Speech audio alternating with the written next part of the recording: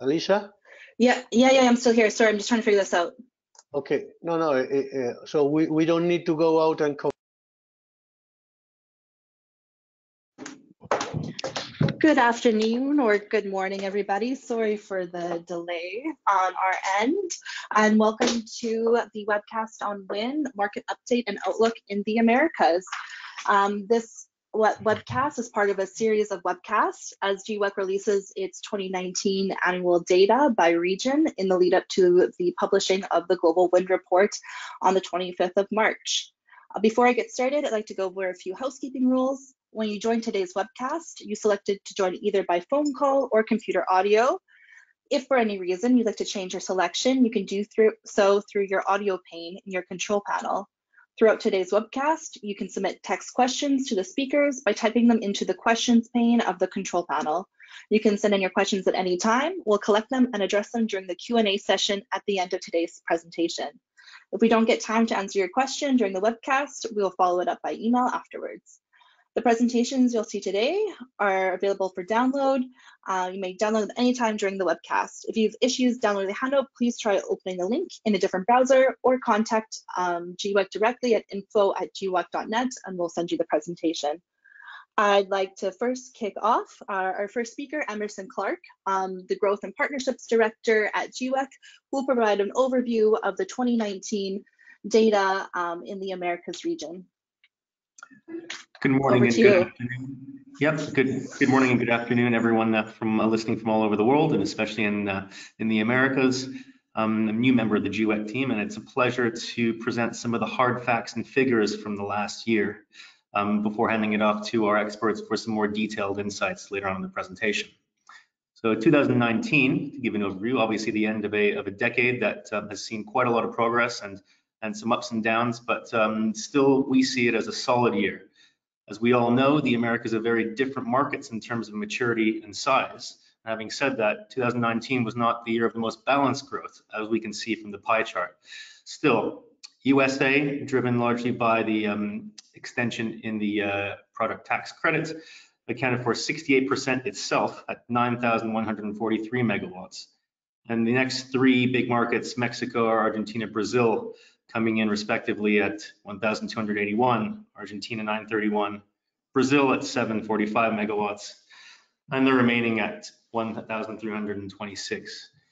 Now, it's worth mentioning that the US, Mexico, Argentina, and Brazil accounted for 90% of this new installed capacity. So, but there were some other honorable mentions as well. Chile with 526 megawatts, Canada with the 597, and the Dominican Republic experiencing more than double its installed capacity coming on stream this year with 102 megawatts. Great, so I think with this slide, it's a key highlight here is consistent growth year on year, which obviously sends a good message as an industry. Although, as we know, delving into the numbers, as we saw on the last slide, does show strong growth in the USA and a slight decrease for Central, South America, and Caribbean. So consistent growth, as I mentioned, 12% both in 2018 and 2019. And encouragingly, an 18% growth on top of last year for Canada, but mainly in the US for this year. And as I mentioned, 5% new capacity additions.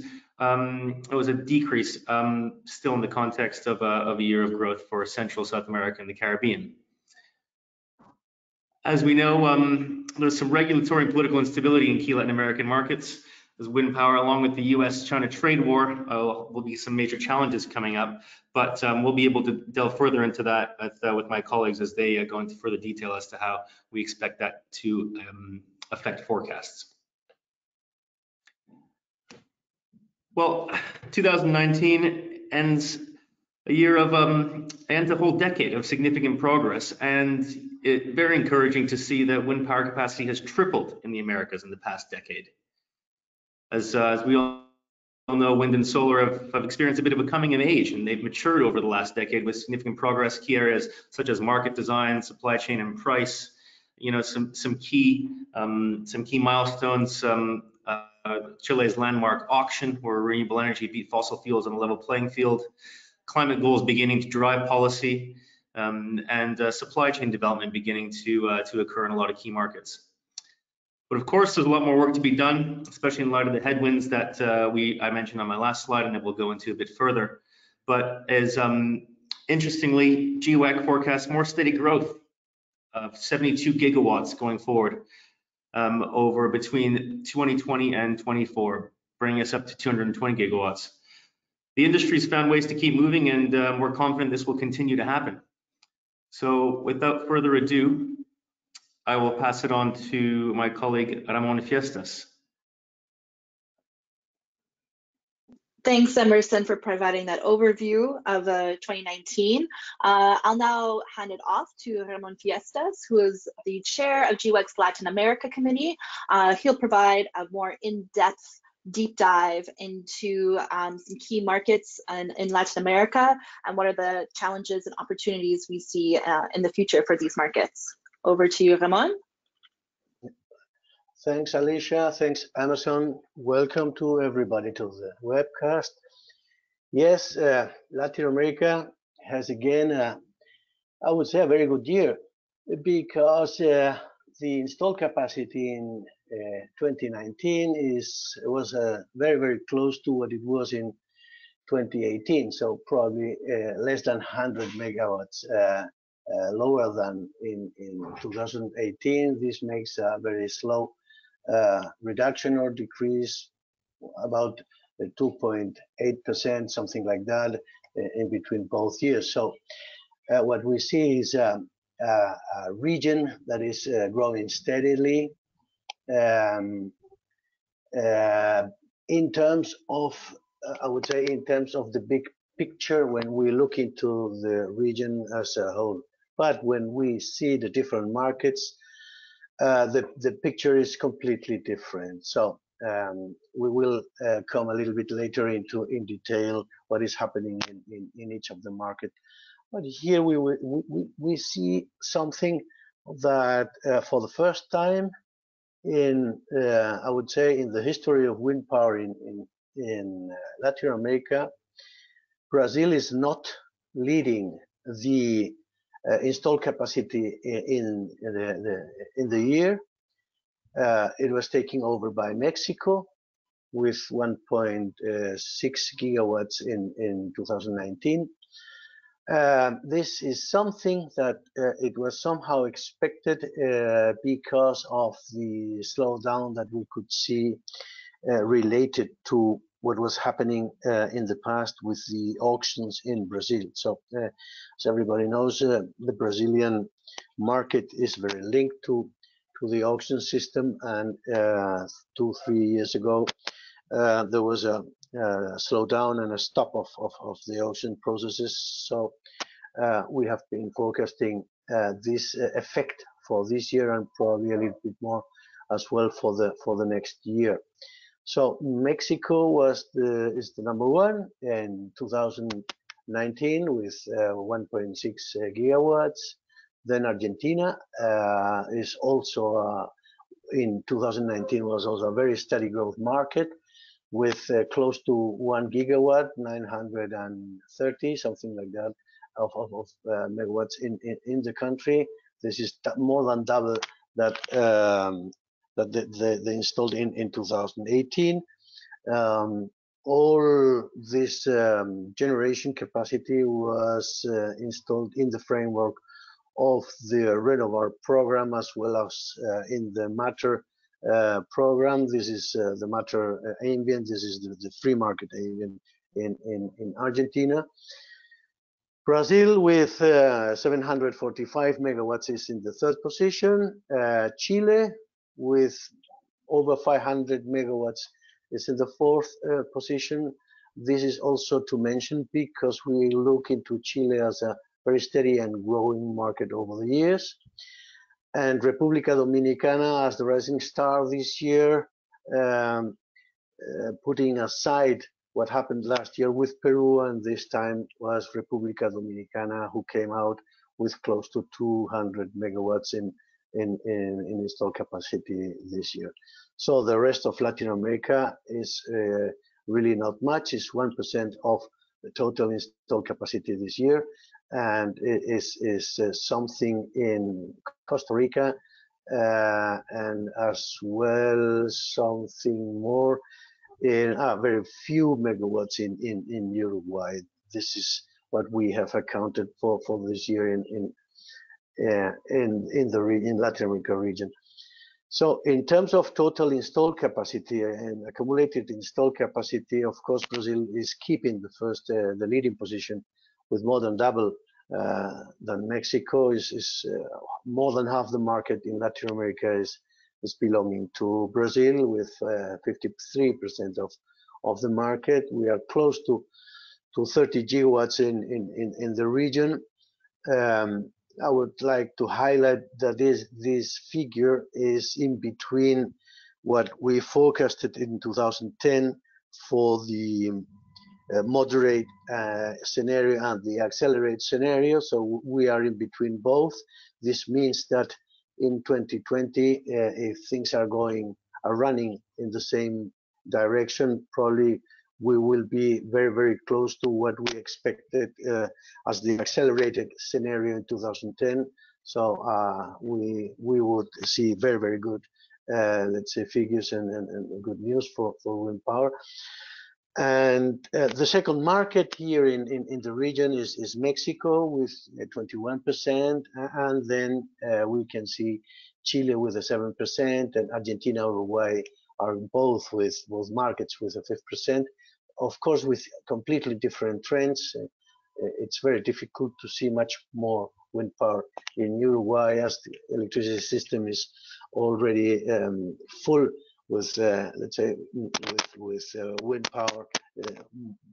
More than 30% of the energy production in the country is coming from wind power, and the electricity system is probably in its limit of variable energy sources at that stage. So different solutions needs to be put in place to see an increase of wind power in Uruguay. And Argentina has, we will come later on what is happening there, but of course the trend is completely different as well as the Uruguayan one. And the rest of Latin America is 8%, I would say, mostly in Central America, which is also well moving this year in some of the smaller markets. There is taking some lead in Panama as well as in Costa Rica.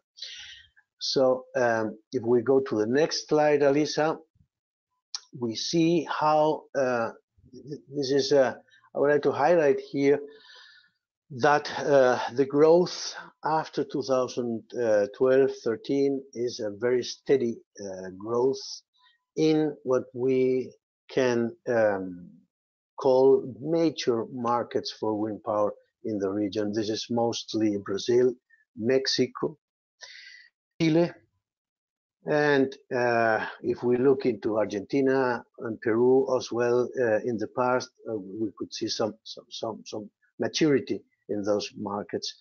So I would say if we see that since year 2015 the growth is over 3,000 megawatts every year steadily, we see that this should be the trend of the market in the next year. We see that when in Latin America one market is slowing down, some country is coming up and is balancing the total amount of wind power in the region, and this makes the growth steady from a regional perspective, but unsteadily from let's say a local or a country perspective.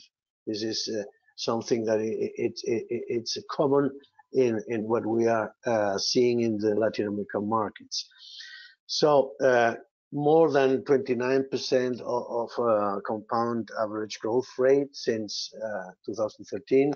This means I would say a wealthy growth of the industry in the region. If we go into the next, Alicia. Yeah, what is to highlight in the region? I would say Brazil, as I showed before, is the main driver of the Latin American market, with a huge difference with the other countries, more than 50%. That is, say, of the installed capacities belonging to Brazil. But Brazil this year has suffered a slowdown because of the different policies put in place 2 years ago and 3 years ago in regard stopping the auction process that were closely linked to the economic crisis in Brazil. The good news is that for the next year, Brazil is recovering the growth trend.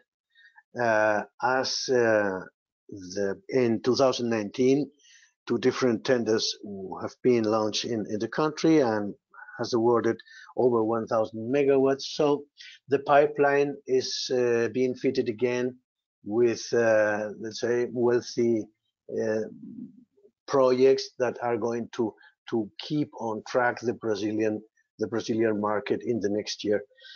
We are not sure about what is happening in the next year exactly, because we think that probably we will also see some kind of effect coming from the past, from the stopping, the auction stopping, but we see as well a wealthy recovery of the Brazilian market-based project. So I would say this is the first country or the largest country in seeing private PPAs and private projects that are being developed under non-regulated schemes.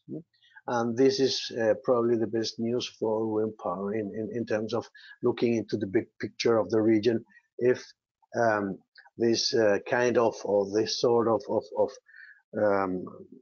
of growth is as well occurring in the other countries when the markets are prepared for entering in this kind of market development. In regard Mexico, despite this was the best year of wind power for Mexico in his history, the bad news is that with the political changes happening last year, actually the market is, I would say, is hit by a huge uncertainty in regard what is going to happen, in regard the rules that are put in place for wind power developments. We have seen certain political measures and regulatory decisions that are driven into retroactive decisions for the industry that are probably not the best news for the industry in terms of asking or looking for stable markets and stable frameworks in order to deploy the investments.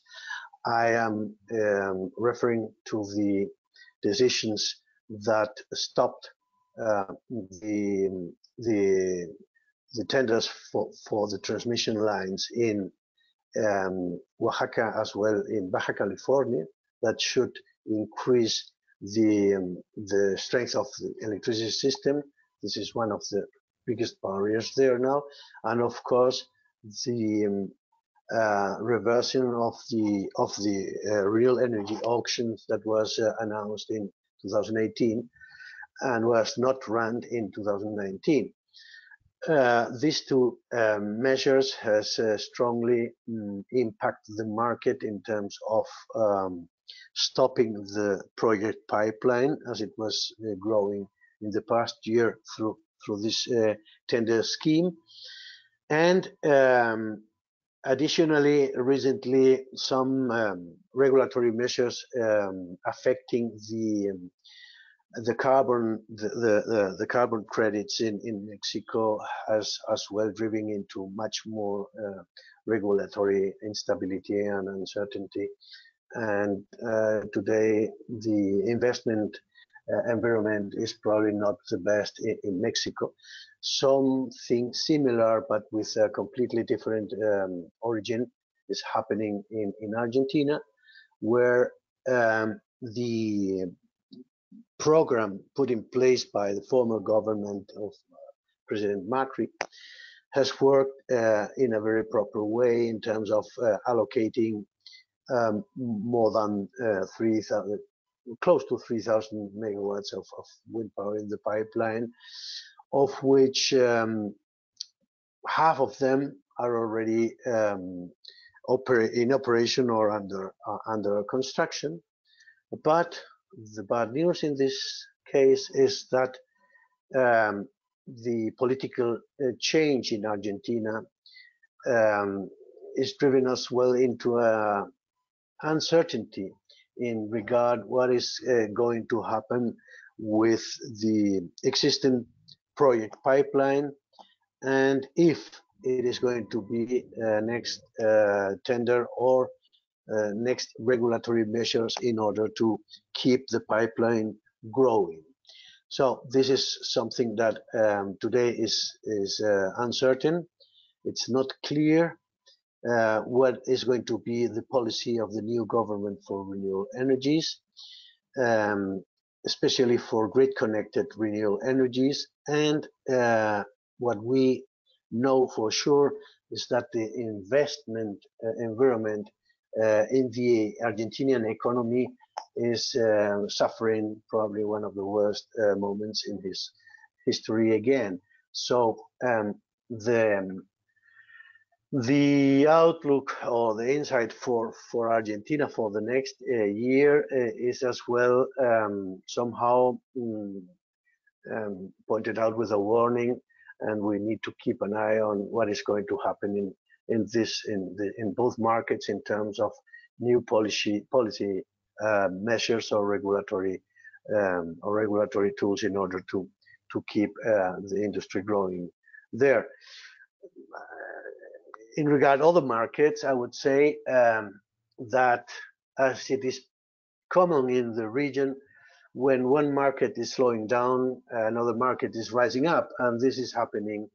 This is happening again in the region with the Colombian market. So the good news is that if the next year Mexico and Argentina will not show very good figures,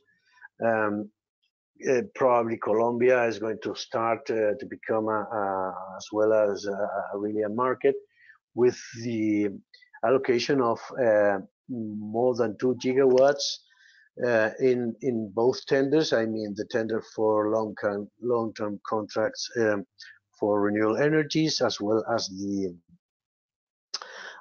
the other tender held there before this one, in order to provide complementary services in the electricity system. So, and there is as well some other projects that are being developed in a free market environment. So we see that Colombia is now working in the way of putting in operation more than 2 gigawatts of wind power, and this is probably happening in the next 2 years. So we see a rising market in a new rising market in Argentina. In the Latin America region with Colombia, and I would say Uruguay is, as I was saying before, with 2 megawatts in addition, is one of the largest markets in Latin America. Is the market that is producing more electricity per capita in the region, with more than 30% of share of wind power in the energy mix, by far away of the largest markets, it's Brazil and Mexico. But the Uruguayan system is on top with renewable energies, and needs to sort out some regional integration solutions in order to keep growing in the next years. Peru, despite in 2018 has put into operation some 280 megawatts, something like that. This year is 0 megawatts. Peru is somehow analyzing a way of delivering more renewable energies, but there are no policy final decisions in that sense, and is a market that is clearly asking for a regulatory push in order to see a stable growth in it. In Central America, we have seen only 22 megawatts in this year in Costa Rica. Probably next year we will see some more megawatts in Panama that are already being constructed, and some regulatory changes are as well going on in Costa Rica that are promising smaller amounts of wind power in the Central America region. And this year as well, the good news was the installed capacity in the Caribbean with República Dominicana with 182 megawatts. That is going to continue next year with probably some more 60 to 80 megawatts that are under construction at that stage in Dominican Republic. So the picture for 2020 is really not easy to figure out, but we think that the figures can be in between 3.5, 3.7 gigawatts, as not very far away of what was happening this year. And this is all. I will leave the floor for Feng. Thanks. Thank you very much, Ramon, for the presentation. Just a reminder, if anyone has any burning questions about the 2019 data in Latin America or any of the regulatory policy issues, please feel free to submit a question in the questions pane of your control panel, and we'll pick it up in the Q&A session after Feng's presentation. Sorry, there we go. So Feng will switch gears to look a bit further north to the US, looking at the impact of the US-China trade war on wind development, as well as the new production tax credit extension that was just passed in the US, and also picking up the prospects for US offshore markets in the years to come. So I'll hand it over to you, Feng. Thank you, Alicia. I'm going to spend 5 minutes to quickly go through what's going on in another part of America in the north, different from the presentation that Ramon gives, where in NATA you got more than 15 settlable market to go through. But so the job for me is relatively easier because there are only 2 big markets in North America. No doubt about the US is absolutely crucial for global wind market growth. At the end of 2019, even before, US has become the second largest market in the world after China in terms of both new installations and also cumulative installation.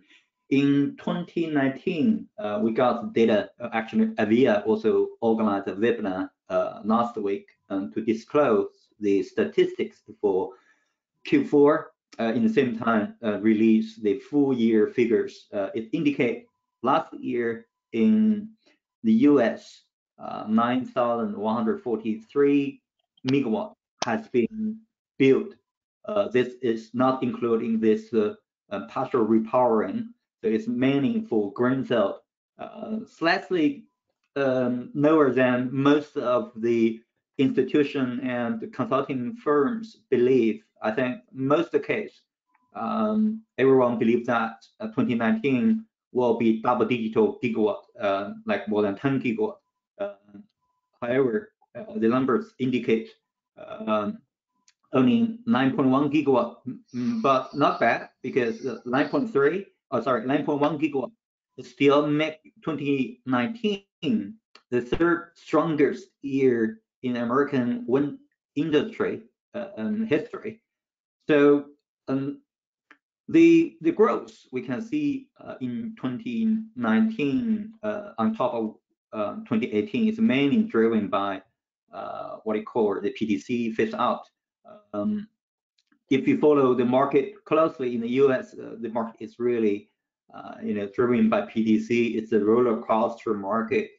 When PTC switch on, you will see a lot of installation. When it's gone, you will see the collapse of the market. That's how you can see from this slide.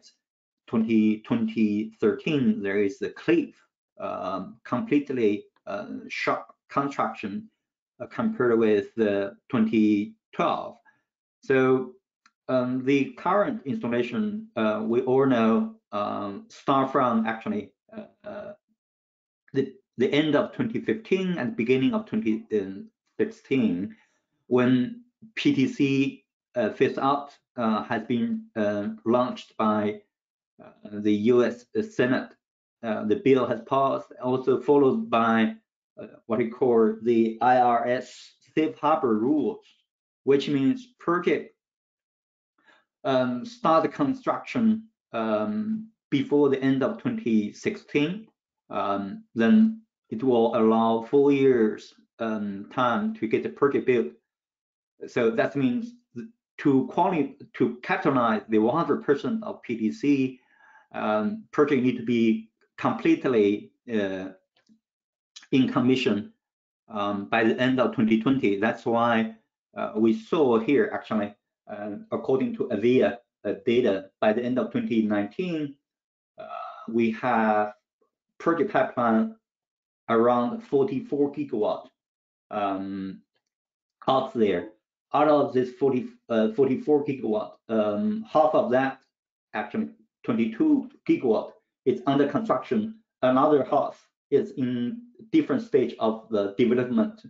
So you can see this project under construction, the figure 22 gigawatt, simply explain why we believe that 2020 will be another rush. Actually, it will actually have an even better outlook. So far, most of the institutions, including AVIA, believe that 2020 will probably close out around 14 or something around 14 and 15 gigawatt. Our initial forecast here, we stay at 15 gigawatt, but we may give the final review when we're working out our 5 years forecast in the end of March in our global wind report. I would like to highlight here is that even though the PTC phase out plan confirmed in the end of 2015 already provided clearly visibility in terms of the market growth for the US.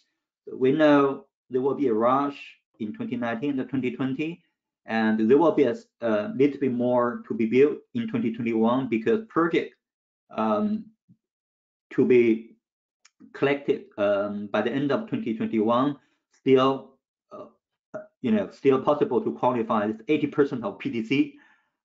Then follow the previous plan, 2023 will be the last year where we expect the PTC impact will completely disappear. Surprisingly, by the end of December last year, actually it's 19 December, US Congress passed a pending and tax bill. In fact, that will extend the current PTC for another year.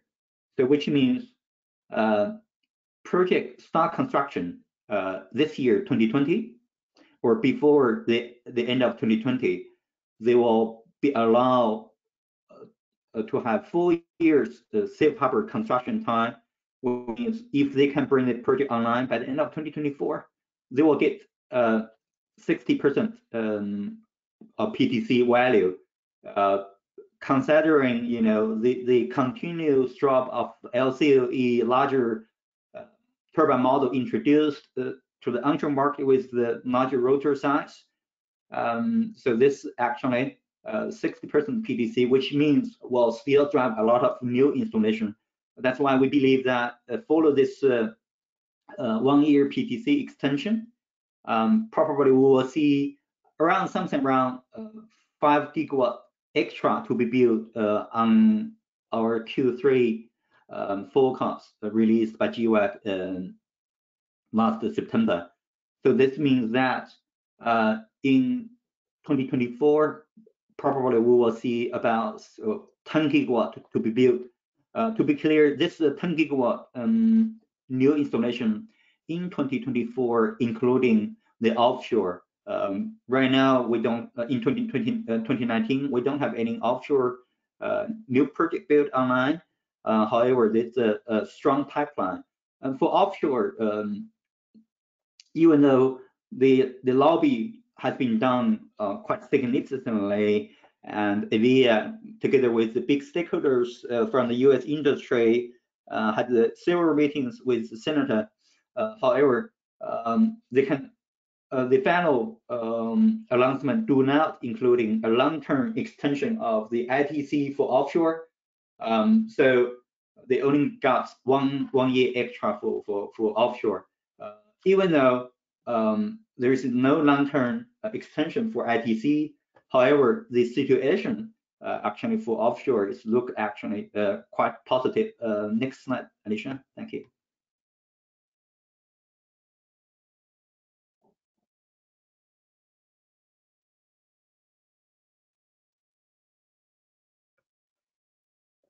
Sorry about the animation. It should be there while I'm talking. So here we are. So regarding the offshore, we believe that there is a strong growth for offshore wind in the horizon. Our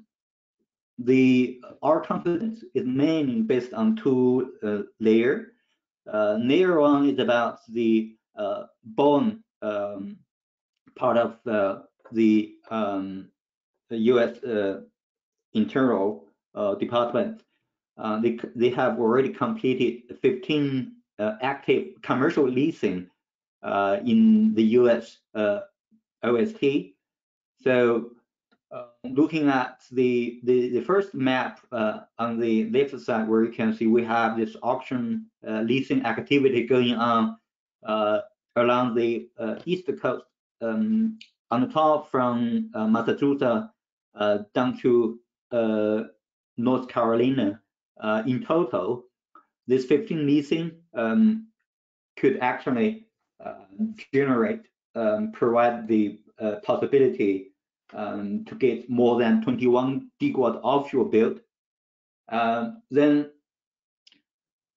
on the second layer, that's mainly the growth, the positive signal from the state level. On the state level, 2019, we kept saying positive news announced. For example, New York and New Jersey, both states had upgrade their forecasts. Previously, they have 2020. They have the 2030 target for offshore wind. In New York, previously they are talking about 2.4 gigawatt by 2030, and then they increased to 9 gigawatt by 2035. The same in New Jersey. The governor, the state upgrade the target from 3.5 in 2030 up to 7.5 gigawatt. On top of that, where we can see actually in 2019, another two states, Connecticut and Maryland, both states launched their offshore target. So in total, at the end of 2019, in the US, so they are about 25 gigawatt, 25.4 gigawatt target out there. So this indicate a strong growth. A year ago, in by the end of 2018, we only see 9.1 gigawatt target out there. But after 12 months, then the figures has been more than doubled, reaching to 25.4 gigawatts. That's quite significant. From the pie chart, you can see 2 states are taking the lead, New Jersey and New York. Regarding looking at the pipeline, so we know a lot of work need to be built, a lot of projects are going to be built in those states. But in terms of the project execution or implement, let's take a look at the next slide. Here, where you can see, according to EVIA and also the numbers provided by Bowen, there are about 26 gigawatt offshore in the pipeline. In our GWEC market intelligence database, we do track the project one by one, where we can see so far out of this 26 gigawatt pipeline, they are actually 15 projects has been announced by the project developer in terms of the commission year. So we have aggregate the data for those based on the numbers from those 15 projects.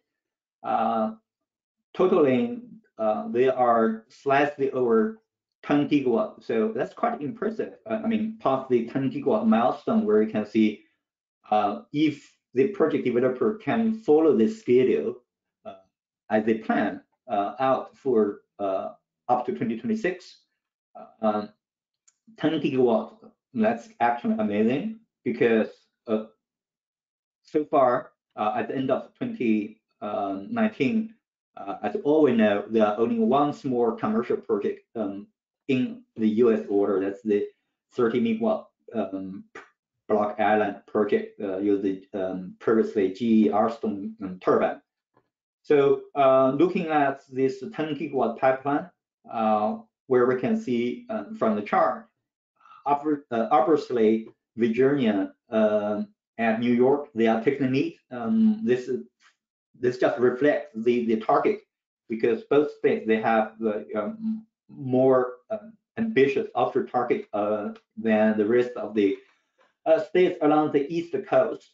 Regarding this project ownership, out of this 10 gigawatts pipeline in the US offshore market, more than 70% of this project actually supposed to be delivered in terms of project ownership actually is controlled by the European developer. Look at who they are. It's not a surprise. The Danish utility Ørsted is taking the lead. So 25 out of this 10 gigawatt, one fourth is actually controlled by Ørsted, followed by Avangrid Renewable. That's the subsidiary of the Spanish utility Iberdrola. Then you can see some other European company names, including the 2 offshore oil and gas companies, Equinor and Shell. Both companies are very active recently in offshore market, especially Equinor. They just won this 3.6 gigawatt auctions from the UK CFD. So also you can see Copenhagen Infrastructure and also EDPR. They have the ownership in the project pipeline, which is supposed to be built by 2026. So in general, so looking at the growth, we believe that the US offshore market will take off, start from 2023. That will be the year more than 1 gigawatt new installation will be built, and then followed by 2024 and 2025. Actually, the numbers looking really impressive. 2024 more than 3.5, and 2025 nearly 4 gigawatt. This absolutely will create a stable growth which will help the US industry or the states to build a new emerging industry.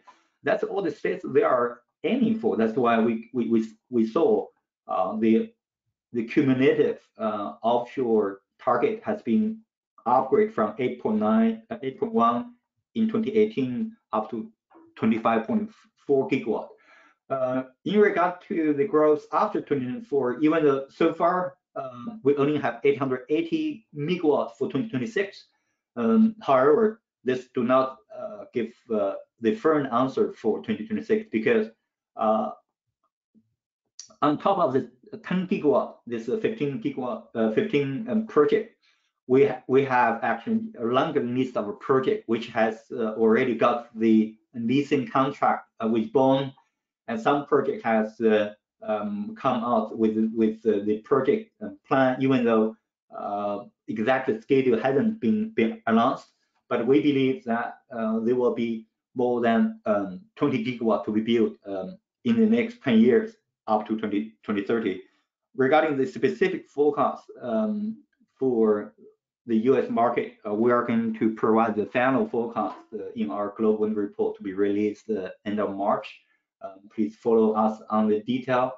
I think that's the general overview about what's going on in the U.S. It's worth to pay attention. My last point regarding the title, Alicia mentioned that on top of the PTC impact, the U.S. trade war also have the impact for this installation. It is true. If you follow our GWEC supply chain report for gearbox, that's a new report we released before Christmas. You can see due to this U.S. trade war, the three leading gearbox suppliers, NGC, Winergy, and ZF, they have to manage their internal resources, especially for the two European companies, because they have the facility not just in China, they have facility in the US and somewhere else in Europe, so they can reallocate the production capacity in Europe and also in India to support the US. But for companies like NGC, that's really a negative impact, because in the US market, GE is a big client of NGC. Due to the potential increase of the feed-in tariff, NGC have to think about doing something out of China. That's why they announced the plan to build a new factory in India in order to accommodate the challenge and to help their client GE in the US. So gearbox, that's one thing, and also towers, that's another. Before the trade war, actually, the tariff on top of the towers built not just in China, in Vietnam, Indonesia, has been an issue over there. So any increase of the tariff on top of the towers, that's no doubt will be the negative impact in terms of the LCOE delivery. So the execution cost went up quite significantly in 2018. That's an issue has already been addressed at the GWEC organized event in Beijing Renewable Investment Summit. We have the new Vista CEO, we have our CEO, and also a couple of developers went to the stage and make the comment regarding the negative impact, because right now the tariff, the trade war hasn't been settled yet, which means the impact, negative impact is still there.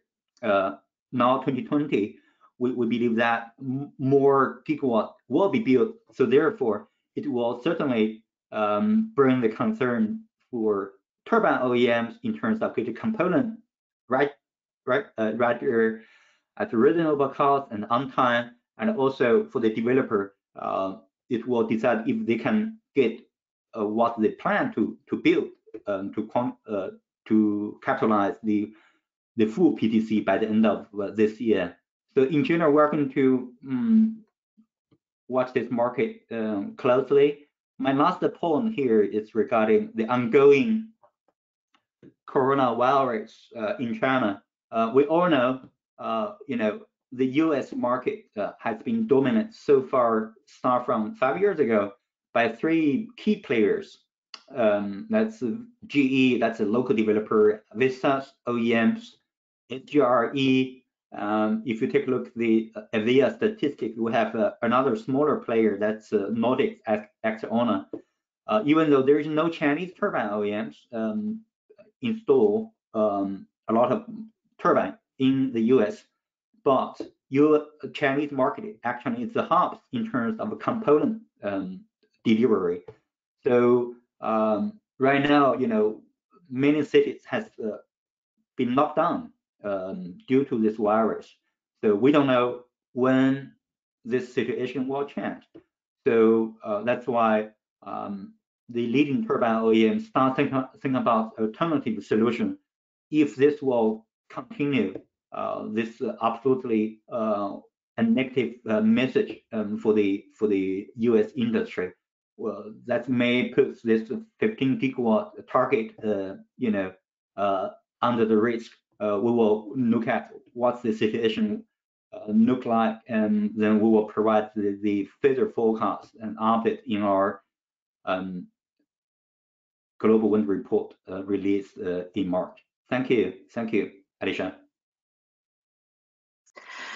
Thank you so much, Fang, for that super interesting presentation. We're running a bit short on time for the Q&A, so I think I'll just wrap it up there. And for everyone who submitted a question, I'll follow up via email with some answers. So don't worry, your questions will be answered. I would just like to draw your attention. So this was the Americas data release. We'll be doing a release every week from now until the lead up to the launch of our global wind report. So next week, there's a typo there, should be the 11th of February. We'll be releasing Africa and Middle East, followed by Asia Pacific, moving on to global offshore, then our global overview, and then finally the launch of our global wind report 2019, which will bring everything together and analyze the biggest trends, challenges, and opportunities for wind in emerging markets globally. Thank you for tuning in for today's webinar. You'll receive a follow-up email within 24 hours with a link to view the recording of today's webinar. As I said, if you submitted a question, we'll follow up via email. On behalf of GWEC, thank you for joining us today and enjoy the rest of the day.